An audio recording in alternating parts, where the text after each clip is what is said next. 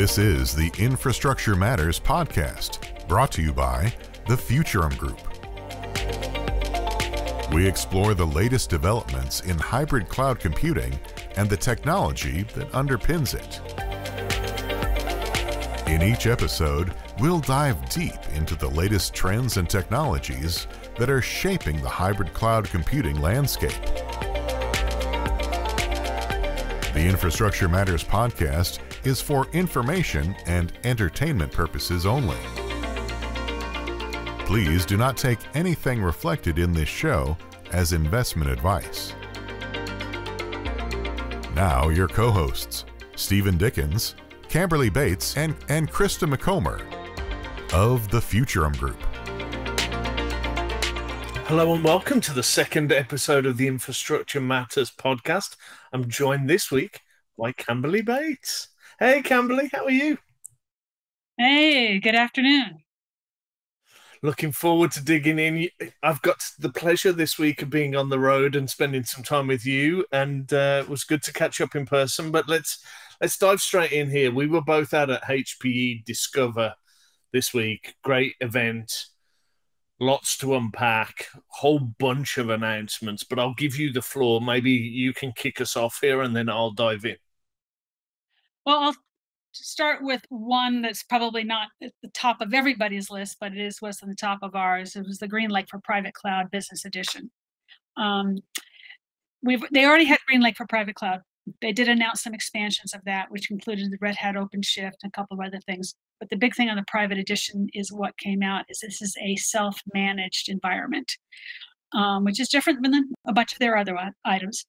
It's on-prem or can be also in Equinix, which is really cool. Basically, they're staging these systems in Equinix so you can just flip a switch and go, creating that cloud-like kind of environment that's going on. And as I said, it is self-managed. So it's consumption-based, but it's still the self-managed. It's based upon their technologies they've had for a long time that were more HCI kind of based that they're bringing out. So it's a really good, solid product. It's not like a brand new code or anything. And so it should take off very well, especially for clients that may be migrating off of some older equipment over to the new environment. But I was really interested in the Equinix piece. I thought that made really good sense to me. You want to get out of your data center, but maybe for sovereign cloud reasons, maybe the application's got some kind of private cloud characteristics, but you don't want it in your data center. I thought that made perfect sense to me. Well, aligned with one of their big themes that Aneri stated, he talked about intelligent edge, which is all about a lot about Aruba, but also about bringing the cloud coming to where your data is, et cetera. So recognizing how many points of presence we are going to have over the long haul. But the second one that they talked about was the hybrid cloud by design. And there is a bit of push-pull right now, and that's for another podcast about repatriation and all that kind of things that are kind of like seem to be exploding all over the place. But this concept of hybrid cloud by design is to say, give me the ability to have something that I can stand up and go run pretty quickly. And so they were calling it the VM vending machine, which was kind of cute. But they are offering out there, and essentially by pre-positioning these things into the Equinix, and I think there's 7 locations. Is that what they said? Mm-hmm. Okay. You'd be able to go in there and flip the switch as if you were setting up in a private cloud someplace. So yes, it's going to be should be a very nice offering. Haven't seen the pricing, but that always has to come to share. So we need to take a look at the pricing. So what else did you get? Yeah, the other one from HPE Discover for me was the GreenLake for large language models. Unsurprisingly, HPE made an AI announcement, but this one was a little bit different. I've got a briefing this week that the team are trying to set up to go into more detail on it. But what I took away from the initial briefing and then a couple of the one-to-one kind of discussions was that they've packaged up compute, GPU access, put this into initially a pretty sustainable data center in Quebec, and are going to be able to offer a consumption-based AI model in the cloud. Now, there's a smaller startup, which I think caught both you and I out about who they're partnering with for the large language models piece. But I think foundationally, this for me is going to be access to GPUs in a model, in a consumption model. And I think if you strip this down to its basics, and I've got to understand more about the offering, but I see a shortage over the next 12 months for H100s and A100 GPUs. So if you can provide those as a service and people don't have to get in a very long line to buy them as CapEx, it's going to be interesting. Again, no pricing. Don't know how this is going to be. They're talking about node instances rather than kind of a full shared model. So that's going to be interesting. Don't know how they're going to price it. To your point earlier as well, that's always where the rubber hits the road. But I think it's going to be interesting to see how that model sort of takes off, for sure. Well, and the other piece of that is they are using and leveraging their Cray expertise, which is really big. Over the years, they've picked up a couple companies, Determined AI, Pachyderm, which is data workflow, Determined AI, machine modeling, and that in that layer of enablement software should simplify the use and the leverage of the GreenLake for large language models. And I think we're going to talk a little bit more about that later, but on all the announcements that are happening. But that was the third layer that Neri talked about, which was the usable data, that enabling the AI environment for the entire market. So, yeah, and a precursor to probably what we will see is a supercomputing as a service over time. Yeah, they were hinting towards that, and we'll have to see that come out. But they've certainly got the HPC chops to be able to do that. I mean, my takeaway from the event overall was really starting to lean into where the market is going. So they've been early on consumption models. I think they were the first of the big vendors to really pivot the entire company towards GreenLake. Lots of work going on around rebranding and simplification from a marketing point of view. So I think we're going to see a slicker message from them. But Antonio Neri's definitely in his stride. He was on main stage saying he'd done 6 HPE Discovers. You could just tell, I think we talked about it. This is just a comfort that he's picked the strategy early. He's got into private cloud. He's got into consumption. He's pivoted the company over maybe the last 4 or 5 years. Now they're starting to see that really gain traction. Would you agree? Is that what you picked up? I know we spent some time talking about it. Well, he did cite some numbers that were up there. I believe it was 10 billion in contracts, 1.1 in ARR, which is pretty, significant numbers that are going for GreenLake. It's a question we've had, is it all consumption based? Is it all managed based? It's a combination of all of that people are latching into debate, depending upon their financial metrics and what they're looking at. But there is that piece of it is once you supposedly lock into an as a service, it's that renewal kind of process that is a little bit more difficult to probably unwind. Or the other flip side of it, as long as you are delivering well on the service and the service level agreements, you've got a very strong probability of renewals, which was another interesting thing that came back on that private cloud offering, the BE private cloud offering business edition, as well as the private cloud offering period for GreenLake. They all have 6 nines SLAs. Mm-hmm. Significantly bigger number than you will find, that on an AWS or Azure. So it's their commitment to delivering the service to the client. Yeah, and I think that's one of the criteria for me. If you're looking at private cloud availability, there'll be data sovereignty, there'll be other non-functional requirements. But I think if you're demanding from an availability point of view, and you really want to get into the guts of how that data is replicated and the clustering and how the hardware works, and you do want to get your hands somewhat dirty, something like a GreenLake's going to make a lot of sense for that, I think. Yeah. The other show that we were at recently, I did not attend, but one of our peers, Randy Kearns, was there at the Pure Accelerate. Mm-hmm. That was held. They did some big announcements there with the FlashArray //X. It's never easy to say, in the /SC.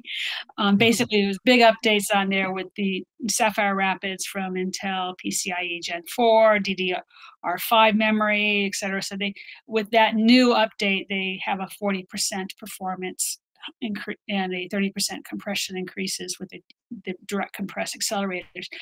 What's really cool about that is, since a lot of clients have the evergreen contract with them, meaning that if you have the high level, premium support contract with them, every 3 years you get an upgrade in your controller, and so that you're not paying anything for that 40% performance boost. Yeah, You're paying for it, but you're already paying for the premium, so that's a real nice kick up. They also added in a bigger FlashArray C model. The C model is their big QLC models that they've come out with.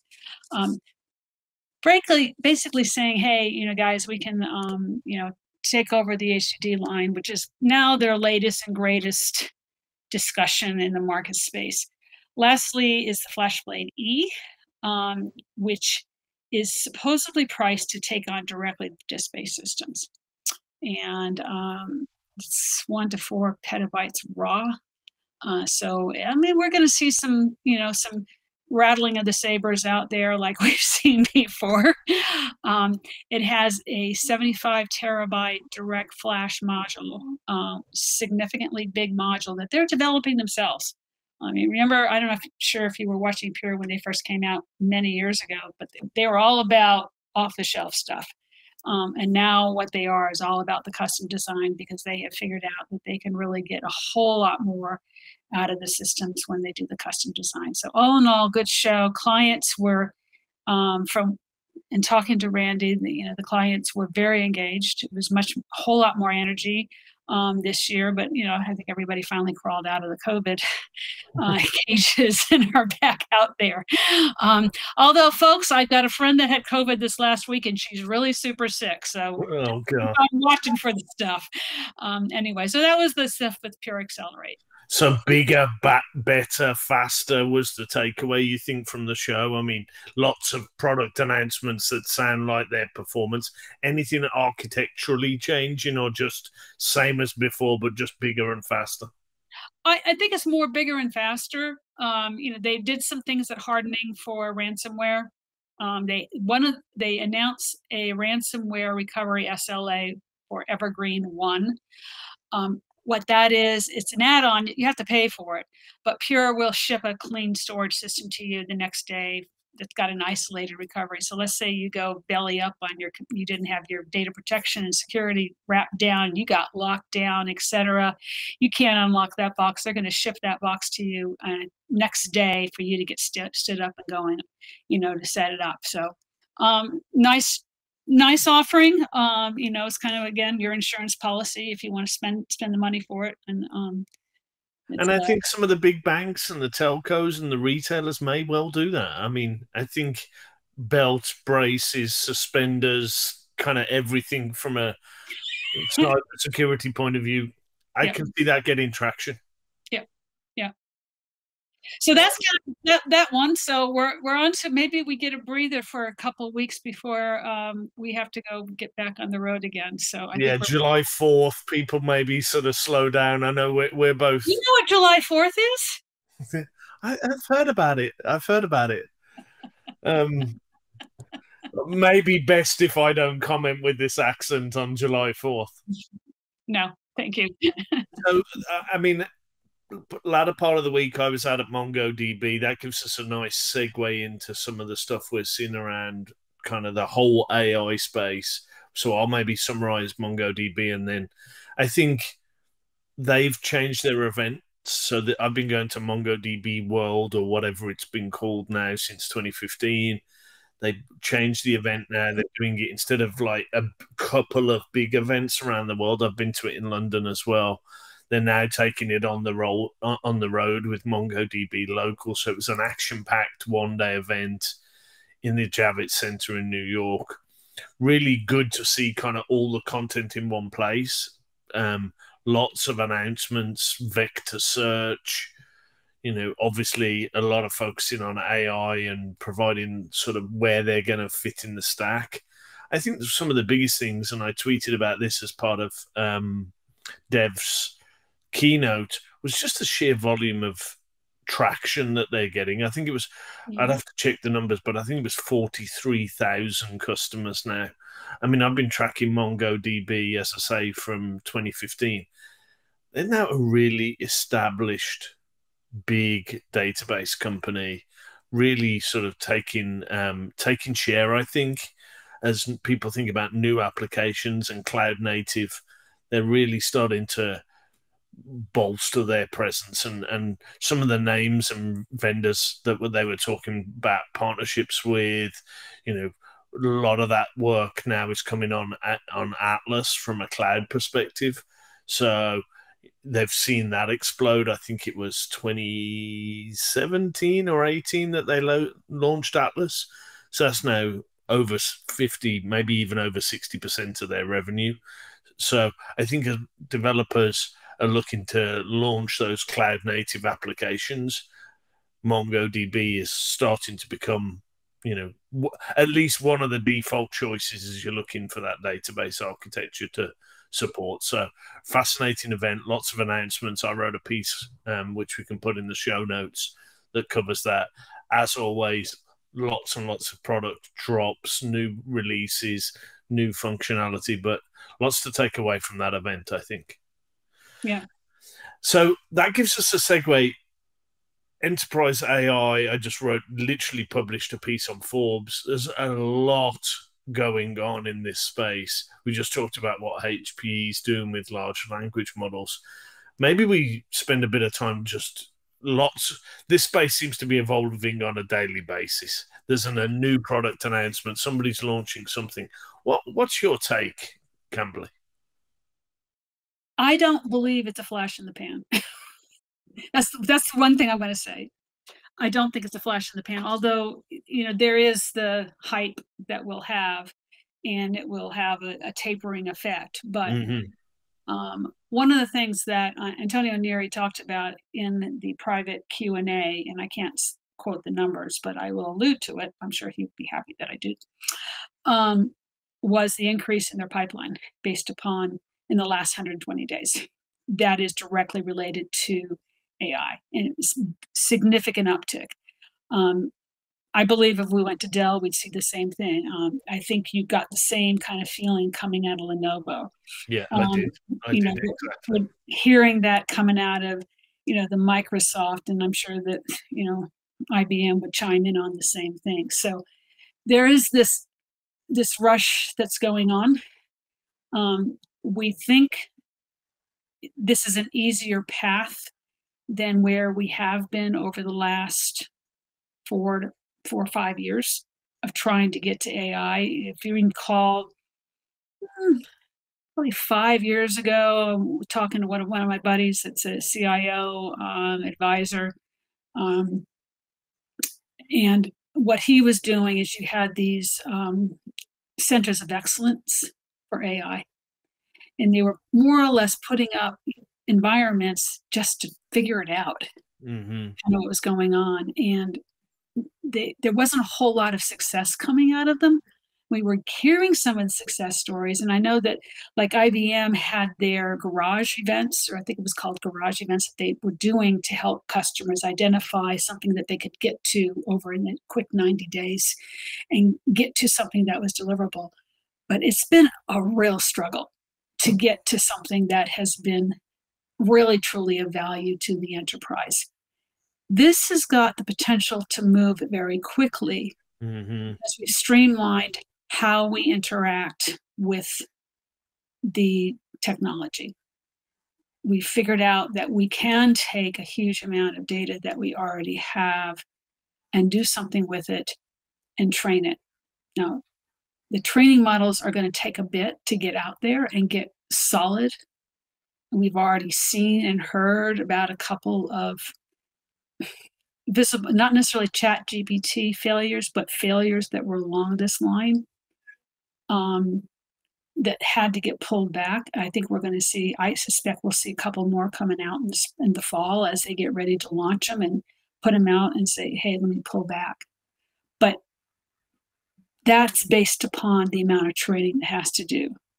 So I'm going to stop. I can keep on talking if you want me to. No, I mean, it's interesting. Or you can interrupt me and say, hey, I'll take on from here. I'll say one more thing. There is a little bit of debate. Dell launched Project Helix, which we can talk about. You had HPE bring out their GreenLake for large language models. Project Helix has got to focus on maybe small language models, containment, that I can set up in my environment. HPE is looking at it and saying, I have to have my large language models. They've got to train on this very, very large environment. That's going to be an interesting debate. Yeah, I mean, I think my take on it so far, and it's evolving, is every vendor's jumping on the opportunity to launch something. I don't think that is just getting on a bandwagon. I think they've genuinely had these technologies in sort of back rooms being developed over the last couple of years. Maybe over the last 3 months, they've turned the speed up to 11 to get them out, as we saw with the GreenLake stuff from HPE. They haven't invented that and brought that to market in the last 2 weeks. It's been in development for a bunch of time. Yes, Antonio's probably lit a fire under the product management team to get it out for Discover, and maybe more naturally it would have been back end of the year. But and the same from Devonshire area at MongoDB. I think they probably would have naturally launched some of the vector search and some of the AI stuff later on in the year, but they've probably turned the speed up. But I think all this was coming anyway. I think what we're going to see, and as I say in this Forbes article, I think every vendor in the next 60 to 90 days is going to launch something for AI. But it's going to be interesting to see how that enterprise AI stack starts to firm up. You know, every vendor's going to have to find their place in the stack, put their flag on it and go, we're going to do this. You know, Dell and HPE and Lenovo are probably going to go after that infrastructure piece. People like Elastic and MongoDB are going to go after maybe search and some of the data components. I think all the attention is on public generative AI. I think what you and I are getting access to is all of the big players establishing a role and a position in enterprise AI. I think we're going to see, you know, Google and Microsoft and maybe one or two others fight it out in that space. I heard over the weekend that one of the big social media networks spent $1 billion with NVIDIA in the last 90 days. So I think we're going to see that public generative AI space. You know, my kids asking questions on Snapchat AI, you know, so we're going to see that space evolve. But I think where the big money in this space is going to be spent is going to be on those enterprise models. And that's going to be fascinating. Yeah, absolutely. Totally fascinating. And I, you know, have that belief. And I know I've said this before, that if a CEO is not looking into how this impacts their P&L or their balance sheet, they are behind the game. And it says, I think it goes back to when we started implementing, I'm going to age myself again, when we started implementing transaction systems. The transactional systems had a huge impact. We went from a batch systems to transaction systems that were really truly online in real time. Now we're going to something that is not only real time, but it's human trained by our information and the data that we've gathered over the many years. And then hopefully, if they do it right, human guardrailed. Yeah. Because there's a lot of questions or issues that, you know, as smart as the computers can be, they're only as smart as, you know, zeros and ones, and how we train that. And the more data we give it, the better it's going to be over time. Yeah, it's interesting you mentioned that. I literally had a briefing today from the Red Hat OpenShift team. They made some announcements at their event a few weeks back, and I got a chance to double click on that today around OpenShift AI. And the team were doing the sort of classic feature drop. It does this, it does this. And on page 5, they had a piece around notices bias in models. And I kind of stopped them and went, guys, that can't be on chart 5 on the 4th bullet. That's got to be right up at the top, because I think, as you say, people are going to start to get paranoid about bias in these models. Being able to, this was kind of the plumbing of how a model gets put into an enterprise and containerized. So it was a pretty technical sort of space, but I think it's going to become a C-suite concern. Especially one of the examples we were talking about is mortgage processing. If you've got a mortgage approver, denier AI platform, and that's denying people in underrepresented groups for reasons that it shouldn't, that's a front page news if they get found out with that type of stuff. So I think increasingly the C-suite is going to want to understand where these models come from, how were they trained, how were they deployed. And I think it's less about some of the plumbing of how that happens and gets put in a container. It's going to be increasingly become an ethics and bias and kind of, are we a good steward of AI and our corporate data? So I think it's going to be fascinating as we see this space evolve in the next. And it's evolving on a daily basis. It seems to be every day there's a new announcement that we need to track. Well, when we were with Dell talking to John Rose, and some of the things that they have already done to clean up their data, if you will, data being documentation, code development, etc. So there's a lot of terms that we use that are maybe are not nowadays politically correct, if you will, or could be misconstrued. So white hat, black hat would be one. Slave master, which we've always used with, in terms of talking about databases, right? And there's a myriad of other terms that they've been through, and they started going through quite a few years ago to clean up their data and their environments. So that is one of the things before it starts getting put into the systems. That kind of scrutiny has to be, people have to go through and scrutinize their information that they have before they put it in the system, because once you train it, it's going to be a little difficult to untrain. I think. I mean, I'm not a data scientist or professional, but I think it would be better to clean it up before you drop it in than to clean it up after the act. So, yeah, works fun. I mean, I think on this podcast over the next few weeks, as we sort of cover the infrastructure of AI, it's going to be in a rapidly evolving space. Yeah. Well, that's this week's episode. You've been listening. There we go. There we go. We've covered it. It's amazing how fast these go, Camberley. So really great to talk to you as always. We'll be together next week. We seem to be on the road together at the moment, which is great. Thank you very much for listening. This is Infrastructure Matters Podcast. Please click and subscribe, and we'll see you on the next episode. And you can find us on LinkedIn as well, Camberley Bates. And Stephen Dickens on LinkedIn and Twitter for me as well. So there you go. We'll see you next time. Thank you very much for listening.